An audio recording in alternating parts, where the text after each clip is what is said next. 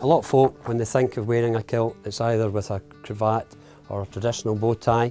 Again, once you've got it, you can wear it with rugby tops, football tops, t-shirts, sweatshirts, fleeces, pullovers.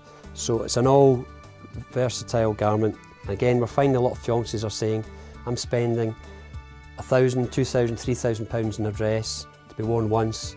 Makes sense, if you get married, to at least buy your kilt and we can give you all the higher accessories a free loan of. But we're finding more and more people are buying their own outfit because it's an old faithful friend, it's in the wardrobe. If you're going to any wee function, you've got it, just take it out of the wardrobe and dress it up or dress it down whatever way you want to wear it. Probably the most important piece of clothing that any guy would ever buy. My own kilt I've had for over 30 years. It's been everywhere, through the wars, been at rugby matches. I've been everywhere, and if it could tell a story, it could tell a few interesting stories.